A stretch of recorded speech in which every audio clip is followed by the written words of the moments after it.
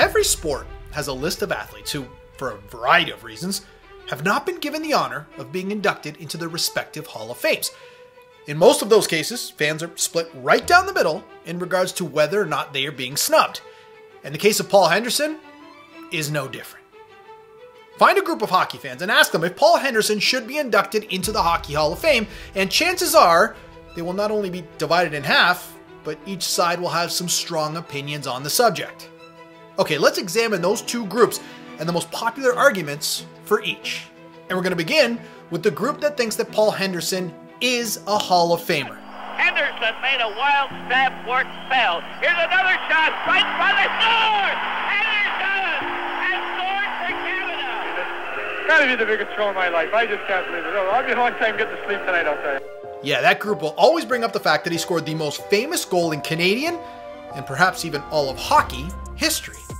But they'll also bring up the fact that in that famous 1972 Summit Series, he scored the game-winning goals in games 6, 7, and 8.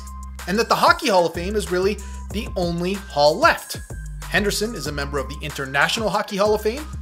He was also inducted into the Canadian Sports Hall of Fame not once but twice. First as an individual, and then with the players of the Summit Series. He also received every award in his home country: the Order of Canada, the Order of Ontario, and the Queen's Jubilee. And if all of that didn't convince you, that group of fans may bring up that some guy by the name of Wayne Gretzky said this, quote, "It's absolutely asinine to me that Paul Henderson's not in the Hockey Hall of Fame." Okay, so that's group one. What about group number two? The group that thinks Paul Henderson is not worthy of the Hockey Hall of Fame. Well, their argument boils down to this: Henderson's pro career was good, but not great. And he shouldn't be inducted into the Hockey Hall of Fame for playing one really good, let's face it, exhibition series. In fact, I think both groups would agree that his pro stats don't warrant a place in the Hall.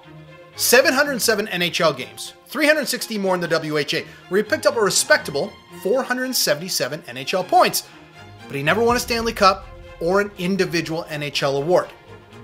There are quite a few players whose numbers are far superior, but still have not received the call for induction.